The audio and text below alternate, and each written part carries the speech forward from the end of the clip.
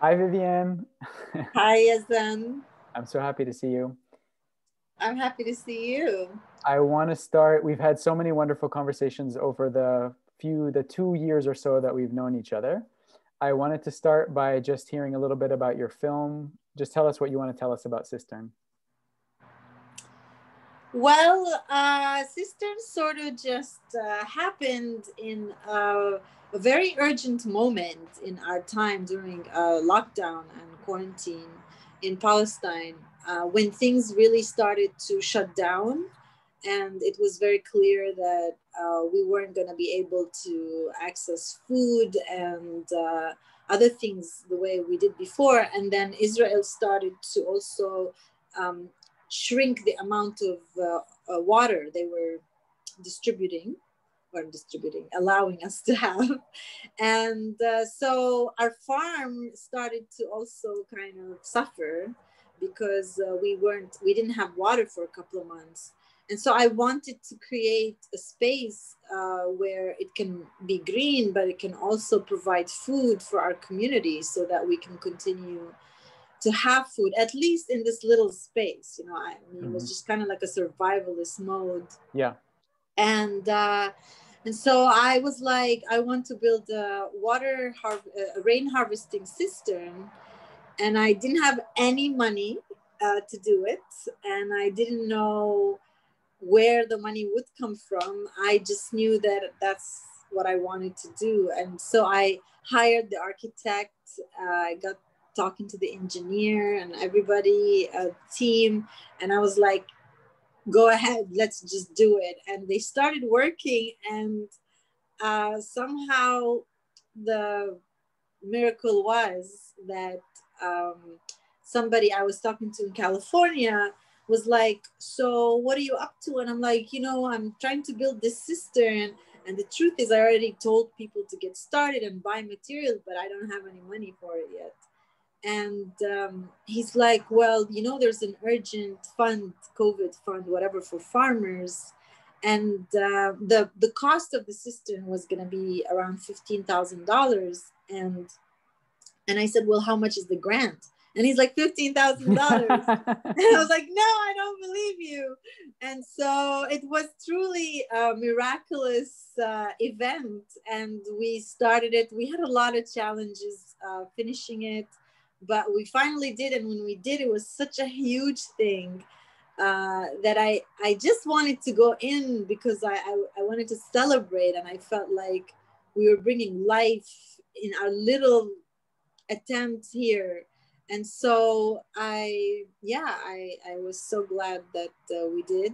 And when I went in there with my friend Samar, she started filming, and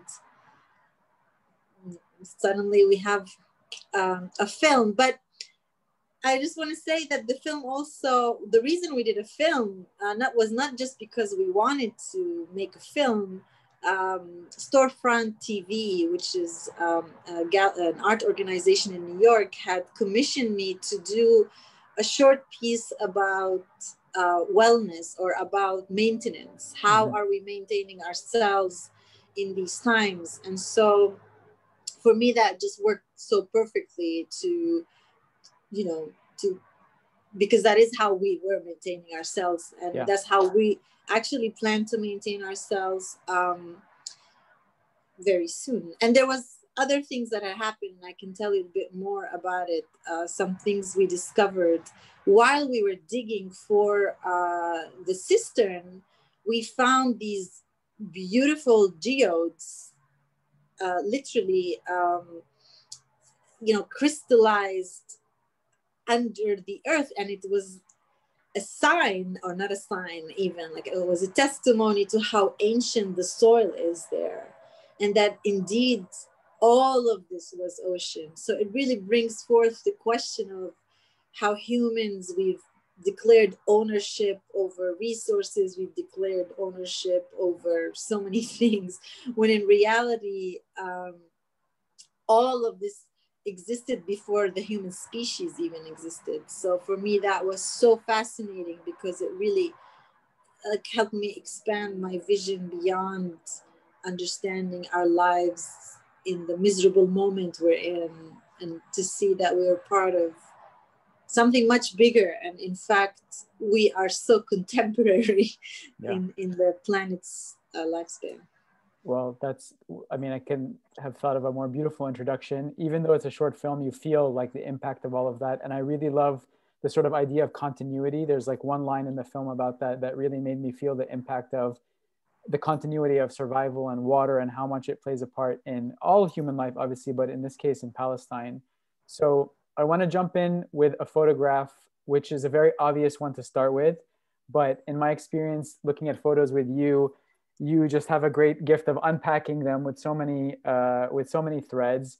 This is a woman getting water from a well. And I was thinking with Cistern, I mean, you're telling us the project now, it came out of a necessity and a need, and your work is obviously connected to agriculture. So you're already closer to some of these processes that maybe our ancestors were more familiar with and more integrated into their daily life than contemporary Palestinians are today. But how does, you know, the idea of a cistern, it's like, it seems exotic to me now hearing you talk about it, but it was actually a very like everyday thing, right? It's a necessity that was common to everyone. Mm-hmm. Well, you know, in Palestine, we are not so removed from that past, in that our current situation is still urgent, and it's still dire in a lot of ways. And so water for us, you know, maybe like our ancestors had more difficulty accessing the water. And that hasn't changed for us. I mean, we have new political realities that dictate how much water we get. Mm-hmm. I mean, obviously, humans have developed machineries that dig for water and all of that. But for me, I'm actually, even though like the reason that I wanted to build a cistern and I wanted to even make this film was because of really a whole lot of pain, a lot of pain and a lot of fear, because I was getting really scared that we won't have water. I mean, mm-hmm. It's a very legitimate fear. And so looking at this picture, for example, there's a part of me that feels really really proud. Like, I'm so proud that somehow I also inherited a form of resilience and creativity where, you know, we are harvesting rainwater. We're not actually digging the earth. We're not violating the planet. We're like literally like allowing ourselves to receive the divine gift of water that comes literally from the skies. And just be so humble in front of it, like be so humble, yeah, in front of it, and allow it to, and trust it, yeah. So you know, when you build a cistern, which I've known theoretically, but now that, you know, the winter's here, you wait for the winter. You know, we had to put water in it in the beginning because it was still new, and you have to keep some humidity and water in it, which is the water I swam in. But now it's full. But we had to trust the rain will come. And so to watch or to look at these pictures like this one, my heart really expands.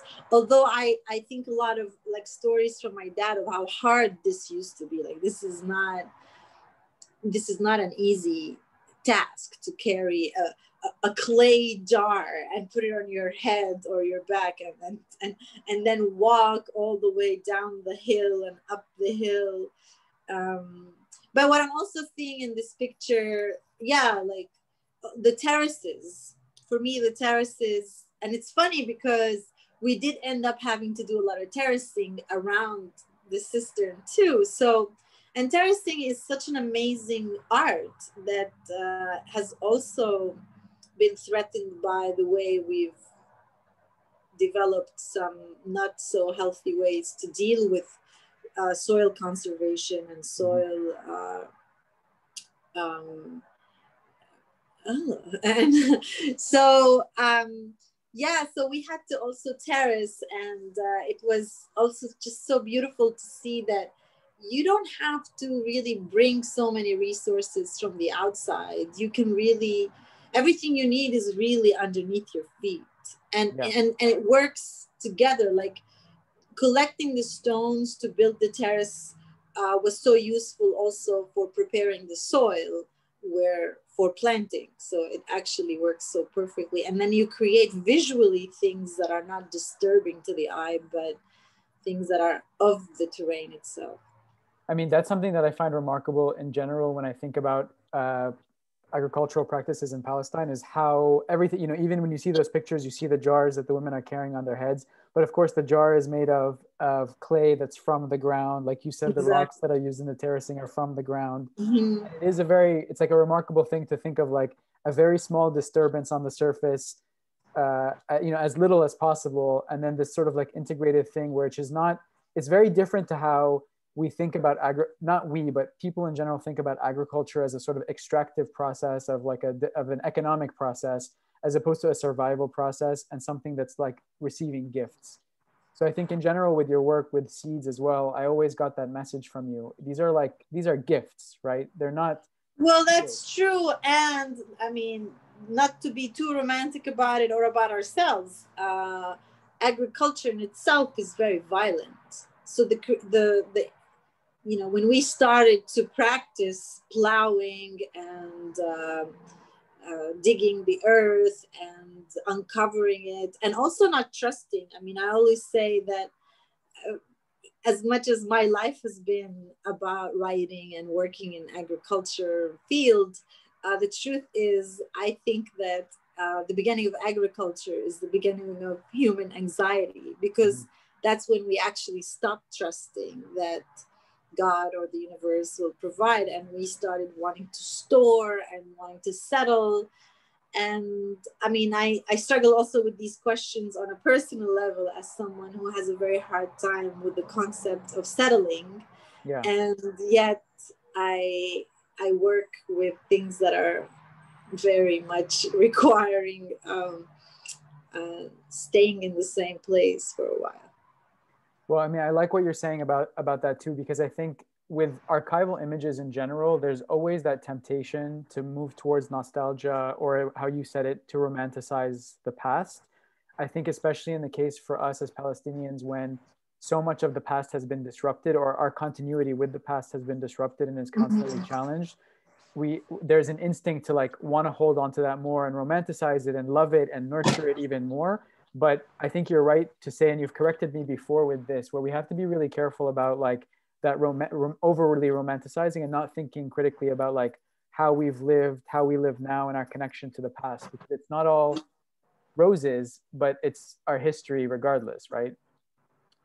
Yeah, but it's not unique to us as Palestinians. I mean, I bring this question for us as a human species, especially in this time.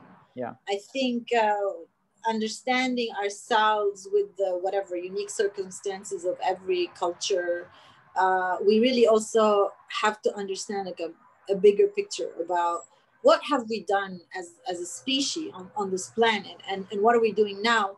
And there are things about the past obviously that are extremely important, and I mean, I have and romantic for me, too. And there are lessons, like big lessons, and there are lots of things that now we keep thinking, oh, we want to reinvent the wheel. And I'm like, okay, there are things that have been tried, they've been tried and they've worked for thousands of years because they work for thousands of years. Yeah. But there are things that are not working anymore, and that is because culture is a dynamic thing, and it changes, and we are alive and we are changing. And so we do need the wisdom of the past in order for us to create a vision for the future. And I think this is where sometimes um, we kind of like either like surrender ourselves to some idea of the past,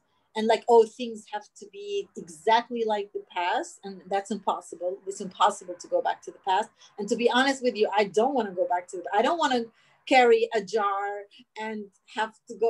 I love taking a shower, you know, and just turning on the knob and I'm showered, right? But I think we are in front of a very important question, all of us. What do we want our future to look like? And what threads are we going to take from the past and weave them into something new for the future? And I think these images also really provide us an opportunity to imagine things that we no longer see, but maybe it's things we want to see again, or maybe things we want to modify and see again, and how would they work? And this pandemic has really offered us a moment to think about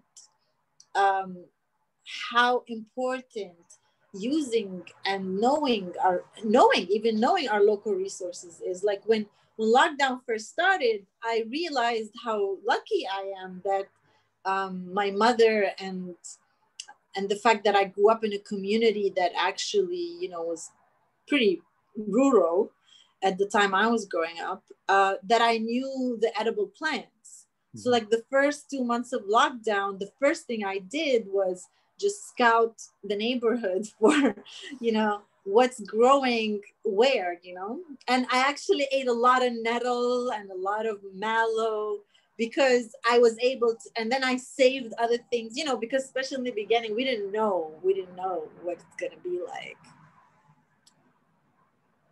Well, that reminds me of a photo that I want to share that we've talked about before together, but it's sort of, you know, it's hard because when I think about your work, I romanticize your work a lot. Like it brings out a lot of romantic emotions and nostalgia in me as well, because, you know, in my family stories, they were also on the cusp of like moving from rural agricultural life to more urban life. And so I think for me, it's just like a personal part of my story that I'm very interested and attached to. But there's something about like this, you know, I've told you this before about my grandfather planting seeds and when he moved to Colorado, bringing seeds from Palestine and planting them. And for me, growing up around these sort of vegetables, which were Palestinian but not in Palestine, really felt like a sort of the growth of it, and watching it felt like something really dynamic that made me feel like I was living seasons in a different place. And there's something about your work that I really love, which is very joyful, even though it always deals with really serious issues and realities that are very difficult. I think there's something really joyful about the way that you talk about agriculture. And I want to show you this picture because I love this guy chilling underneath the gourds, and something about it reminds me of you and your work. Yeah, you know how much I've seen this picture and I giggle when I see it, because I'm a sappy romantic, actually. I mean, I'm not like trying to you know, I try to bring myself to the hardcore, you know, reality because of things we have to do. But I mean, I'm in love. I don't do this work because, oh, it's the work that, I don't even do it because that's the work that needs to be done. I mean, yeah, that's definitely part of it, but I do it because I'm in love. Like I'm in love. And sometimes I'm in love with the leaf. Sometimes I'm in love with just the way something hangs. And there is a saying in Arabic, which is "el-farah uwe," which means joy is power. And I've really, you know, I struggle a lot actually with depression even sometimes. But always like the joy really takes my hand and brings me out and makes me able to have power. And so I look at this image and it brings me so much joy, also because when I first saw it, I was blown away. You know, I've been working in the field for 10 years, and a lot of farmers would always refer to a gourd that they call it Abu Ra'abe or Abu Rakabe, which means like the father of the tall neck. And I thought like, what are they talking about? And I thought maybe they're referring to something that we have, but that's how they refer to it. And then in all the, you know, as you know, the world is, especially the Western world, is experiencing a renaissance of agriculture and ecology and biodiversity and whatever. And so I go to all these conferences, which are amazing, like, because all these people are bringing these ancient varieties and showing them off. And I see this, and it makes me think of, oh, that's what my friends and the elders that I talk to are referring to, but I'd never seen it. So I actually brought seeds, or a woman from England brought me these seeds, which is crazy, because they actually come, some of them probably, originally, some, I don't know. I mean, I think in Italy, in southern Italy, they grow a variety like this also.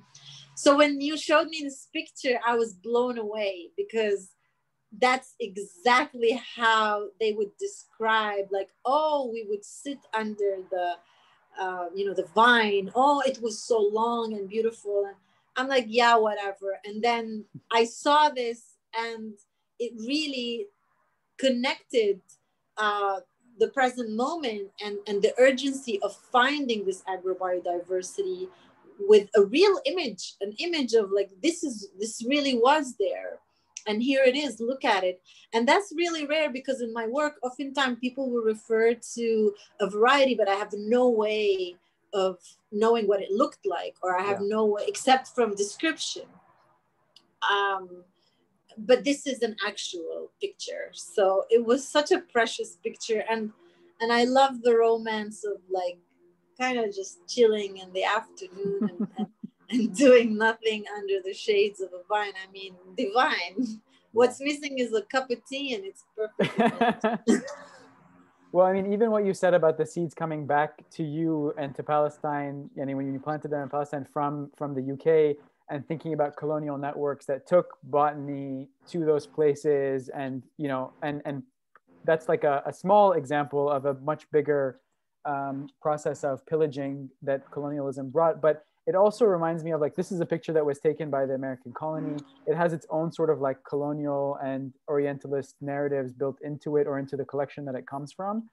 But it just reminds me also how even within those things, we can find fragments that we can reappropriate and use for however we want. So for me, it makes me so happy when I find something like this that makes somebody happy and connects to their work, because it's like, yes, with all the problems that come with this photograph and where we found it and who stores it and how you can access it with archives, it's also something that we can use to amplify that joy and that power, which I think those two words just beautifully sum up your film, actually, to me, is joy and power. So I love that you brought that phrase to us in the conversation.